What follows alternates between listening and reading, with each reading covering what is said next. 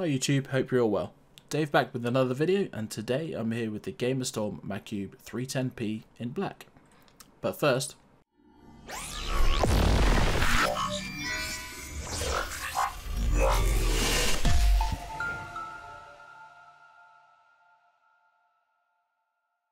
let's start with some specifications. The GamerStorm Macube 310P is a rather sleek looking mid-tower case measuring in at 425 by 495 by 215mm and weighs in at a respectable 8.33 kilograms.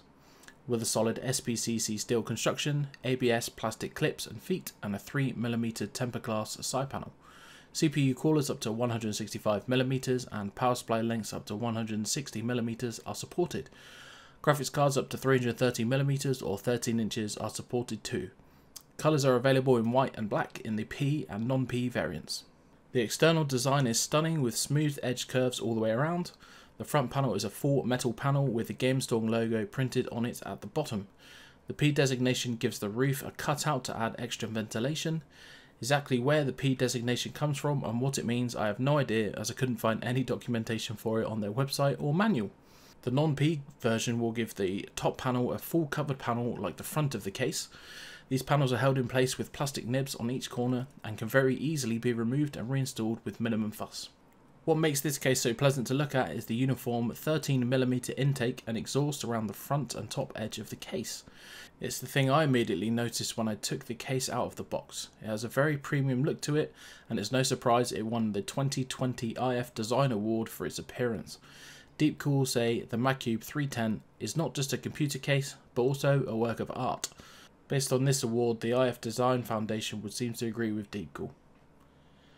The I/O on the front of the top panel consists of a blue power LED, a power button, two USB 3 ports, a headphone and microphone jack, and a reset button. Moving around to the rear, we are greeted with a 120mm fan mount with up to 5 mounting options for minor height adjustments. The motherboard rear panel cutout is on the left, 7 PCI slots and a full-size ATX mount at the bottom. The bottom of the case houses 2 rails with pads for feet to stick the case to the desk surface. These rails double up as the guide rails for the front and rear side panels to sit in to close. It's a nice design feature which adds to the aesthetic the case is going for.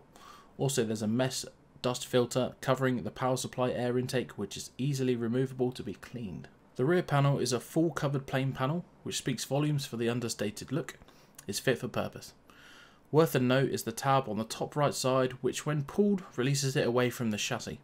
It's held in place by 2 large strong magnets with a force of 24.5 newtons or 2.4 kilograms, whatever that is, a nice touch.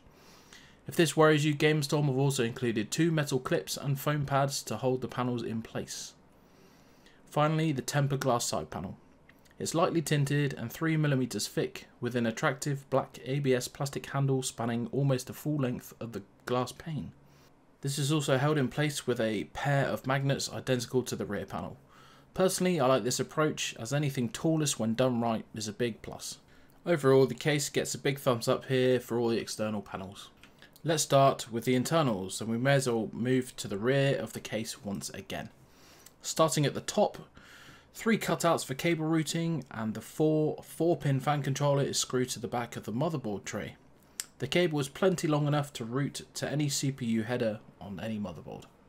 Running down the centre are 3 more cable routing cutouts, and the 3 of these have rubber grommets to hide the cable clutter. Conflicting here for me, as I think for the cost of the grommets, GamerStorm should have covered every single hole for a more premium feel inside the case. Below the large backplate cutout you can spot 2 2.5-inch hard drive or SSD mounting plates. These are held into place with a single screw. A typical spot for these 2.5-inch drives to be mounted, so I see nothing wrong here. On the left hand side you can make out a thumb screw. This is to tighten the GPU holding bracket, more on that later. At the bottom you slide the PSU into the space in the right hand side and push to the rear to add the screws. I was a little disappointed to find I had to remove all the cables from my 165mm PSU just so I could fit it into the gap between the hard drive cage on the left hand side. This was made a little easier by the fact I could unscrew it and push it over to the left more to reattach the power supply cables later. I'd fully recommend a 140mm power supply be used in this case, as when I screwed the hard drive cage back into place, it left almost no room for cable management whatsoever. That being said, the PSU I have here is 165mm and it's 5mm longer than recommended, so while it does fit, I wouldn't recommend it purely to make removal and reinstallation so much easier. Had I been able to remove the hard drive cage and put it back after cabling was done, I'd have probably been happier with it, but the fact that the hard drive cage is also not removable from the case at all is disappointing. Should you choose not to use it, you're forced to keep it in there, taking up valuable cabling space.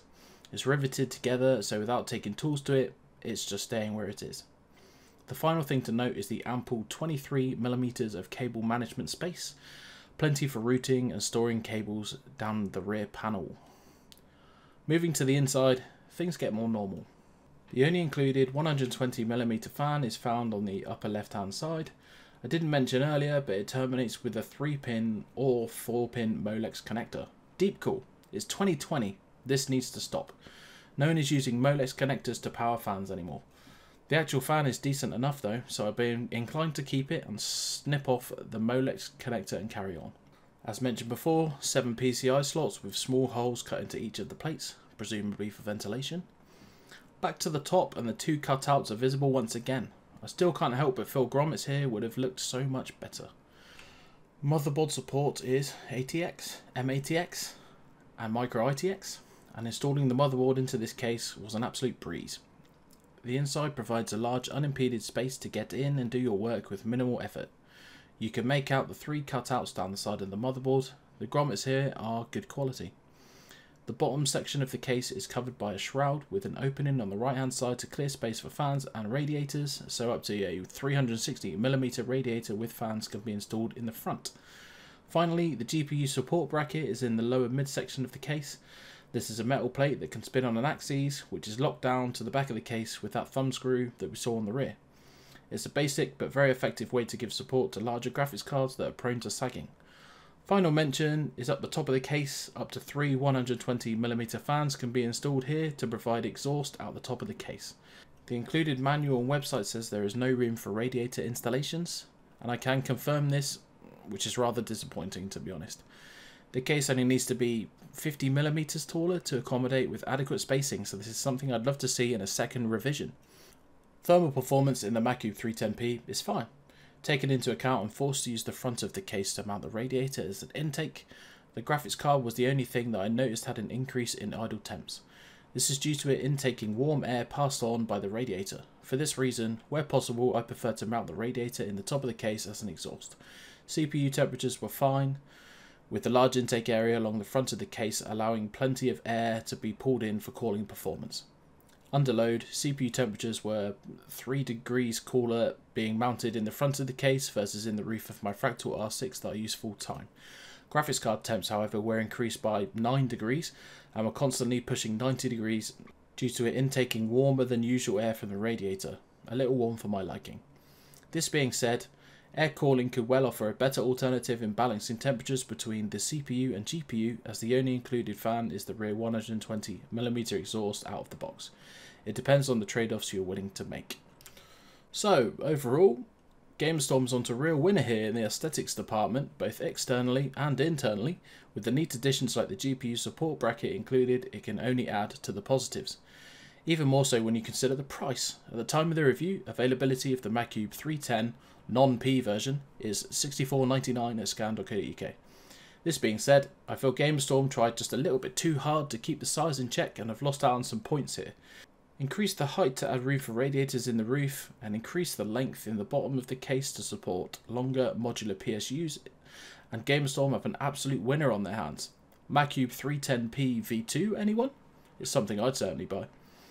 There is no denying the Macube 310P is one of the best looking cases I've seen for a while, and without a doubt walks away with the Player Design Award.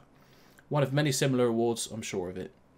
Click the links in the description below for current availability and pricing. I've been Dave from Player TV. Thank you so much for watching. Like, comment, subscribe, and I'll see you in the next one. Ciao for now.